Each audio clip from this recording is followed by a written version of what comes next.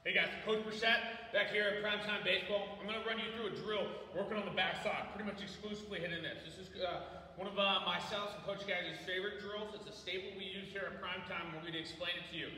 It's called half backside activation, okay? And pretty much it is what it sounds like, okay?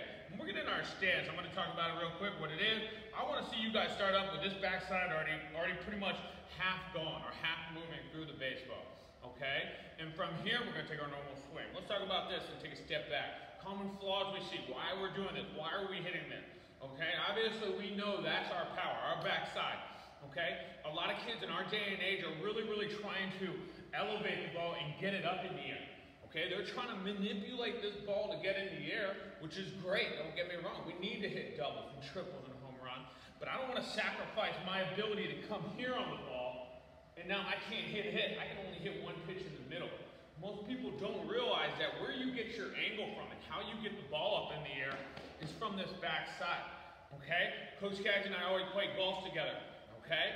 And here's the difference of what my point is. In golf, if you know a golf swing, we swing and we come forward on the ball. Okay? All that weight's coming here and it'll go boom.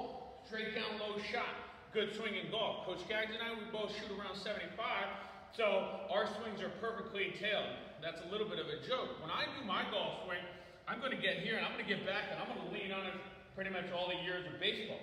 Where do you think my ball goes? Straight high in the air. All right? Any kind of wind, it's going to get blown to the side. That's where we struggle. So it's the same concept when you're hitting. If I want to get that ball up in the air, I have to hit it.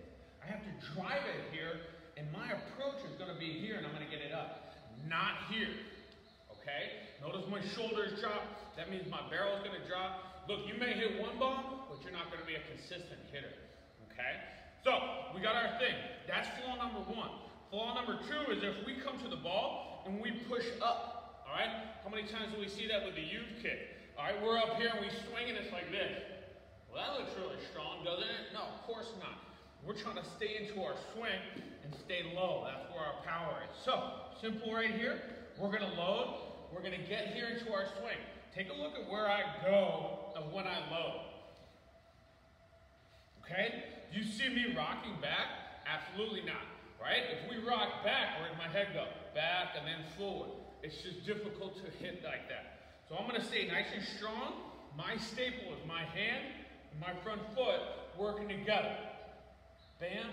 And when I feel my good rhythm, and of course, I rolled over there a little bit. Okay? Rollovers happen, but we make our adjustment as soon as we possibly can. Okay? So I get in my stance. I feel my hands.